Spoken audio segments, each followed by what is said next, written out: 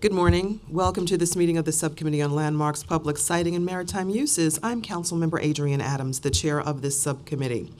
Today we will be holding a public hearing on LU 218, the designation by the Landmarks Preservation Commission of 550 Madison Avenue, the former AT&T headquarters, as a landmark.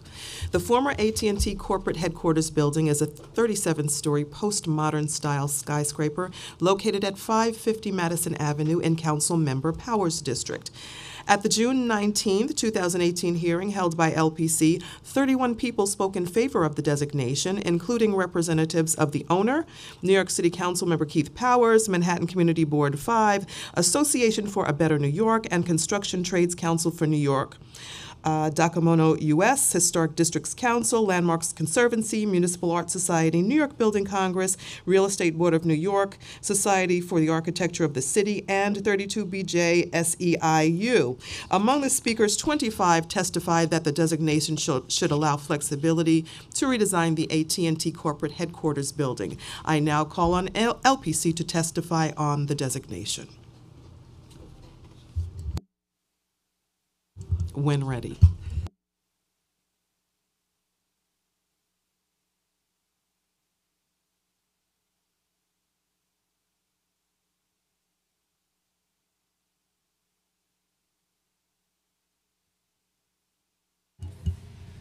Good morning, Chair Adams. I'll be right with you. Good morning, Kate.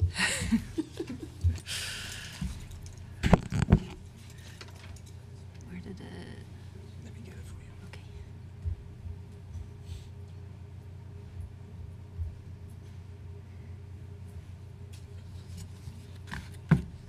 Mute it.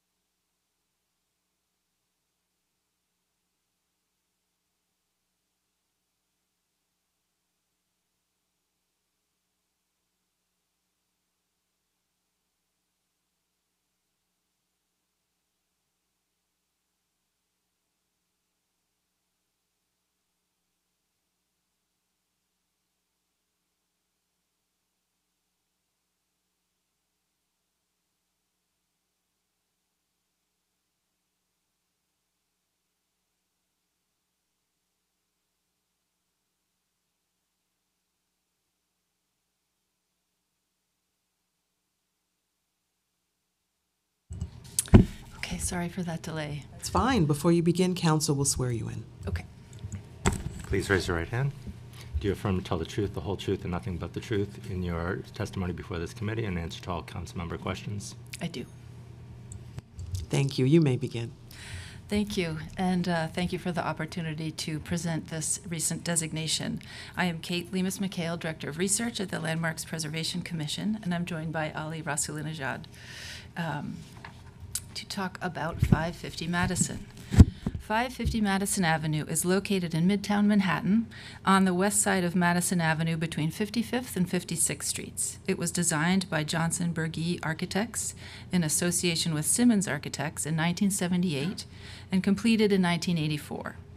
Clad with pinkish gray granite and crowned by a colossal pediment, it is an icon in the skyline and of postmodern architecture and marked a turning point in the history of 20th century architecture.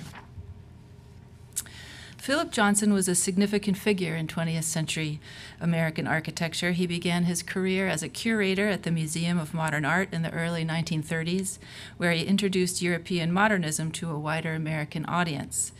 And he later designed such notable modern works as the Glass House in New Canaan, Connecticut, and the former Four Seasons restaurant in the Seagram Building. In partnership with John Berge in the 1970s and 80s, he worked on many large corporate commissions, and with the design of the AT&T building, ushered in the era of postmodernism. AT&T's new corporate headquarters was the first postmodern skyscraper. It was a significant part of a broad cultural critique of modernism beginning in the late 1960s and 1970s that led architects to react against the doctrines of modernism and the international style. Icons of this style include such works as shown here, Charles Moore's Piazza d'Italia in New Orleans, Michael Graves' Portland building in Oregon, and the AT&T building in New York City.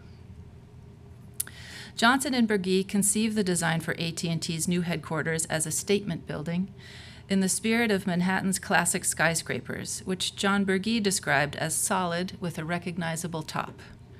Clad entirely in pinkish-gray granite to evoke an earlier time, it stood out against the many mid-20th century skyscrapers with glass curtain walls, like the Seagram building pictured on the left. The building's facade has a classical tripartite configuration that rises without setbacks to a colossal broken pediment. The base features a 110-foot-tall entrance arch, flanked by groups of flat arches that originally opened to public arcades beneath the tower. AT&T did not want retail on Madison Avenue. Instead, retail was included along a covered pedestrian space connecting 55th and 56th Streets behind the tower. These connected, unenclosed public spaces generated bonus square footage that allowed the architects to make the tower taller and more visible on the skyline. Architectural critics and historians have ascribed sources to the building's design, such as the Pazzi Chapel in Florence, Chippendale-style furniture, and our own municipal building, but no single work or historic period of architecture seems to have influenced the design. From the moment the design was revealed in 1978, the AT&T building generated widespread media attention and a range of critical responses, gaining significance in architectural discourse and even popular culture. Paul Goldberger called it postmodernism's major monument, while Ada Louise Huxtable confessed to having mixed feelings about the building, which she described as a pedestrian pastiche pulled together by painstaking, polished details.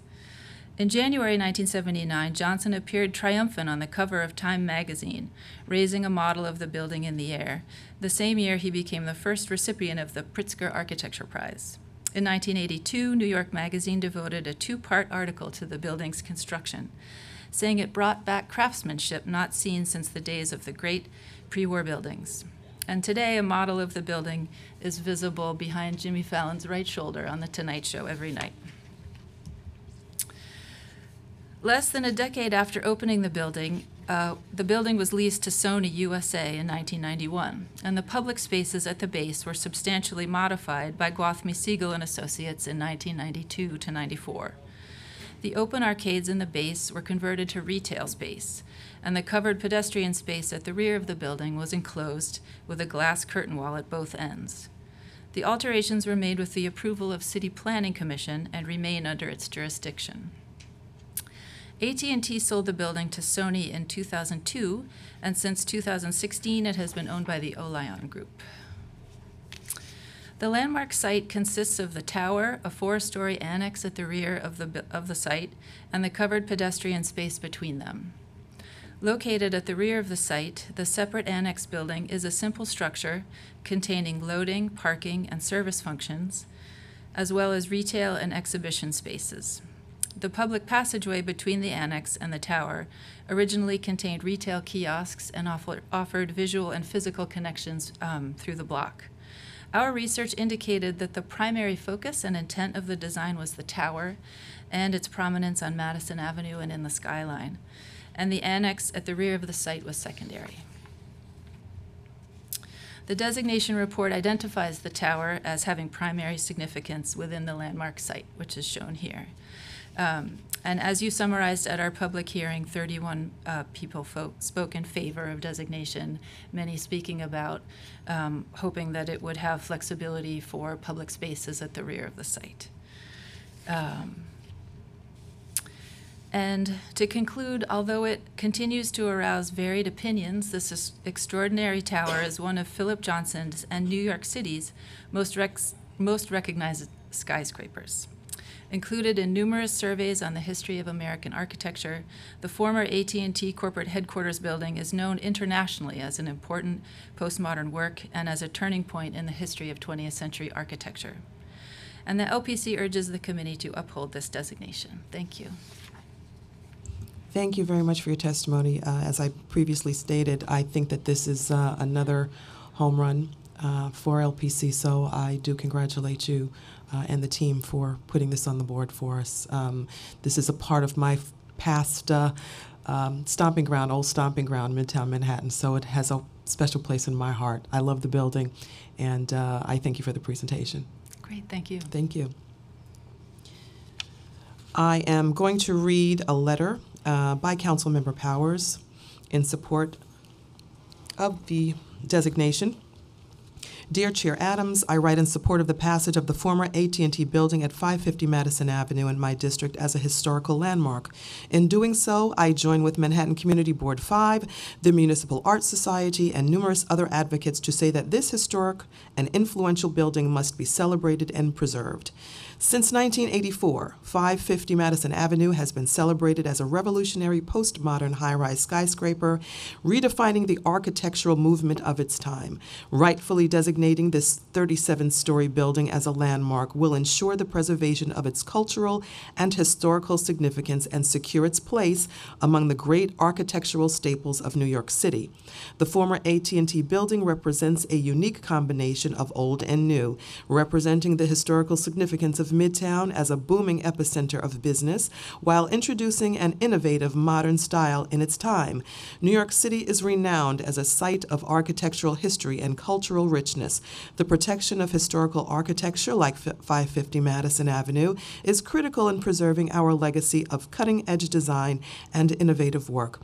I sincerely support the advocates and groups that understand the significance of this architectural landmark. I ask that you support landmark designation for 550 Madison Avenue as a legacy to the cultural and developmental heritage of our city. Thank you for your consideration, and with any further questions, please contact my office. Regards, Keith Powers, Council Member. Thank you very much for your testimony. I now call on Eric Horvath.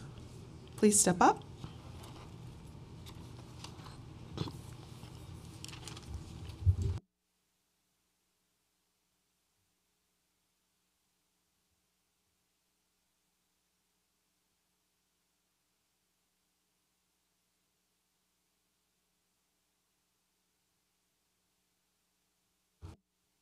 Just press the button and state your name for the record.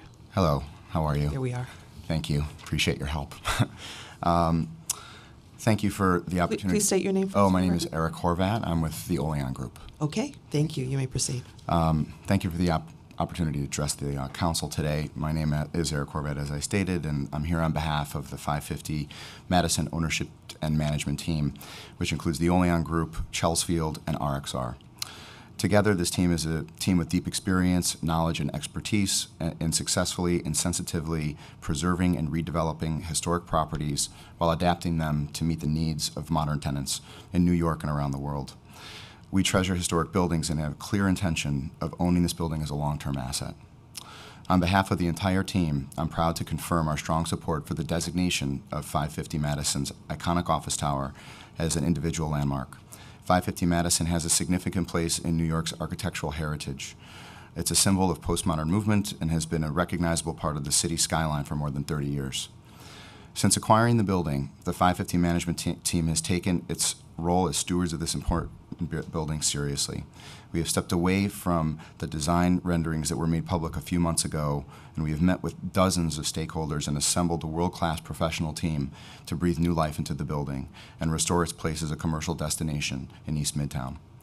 Delivering on the promise of the East Midtown rezoning, our plans for 550 Madison are to revitalize world-class office space while exploring the opportunity to nearly double the public open space at the site.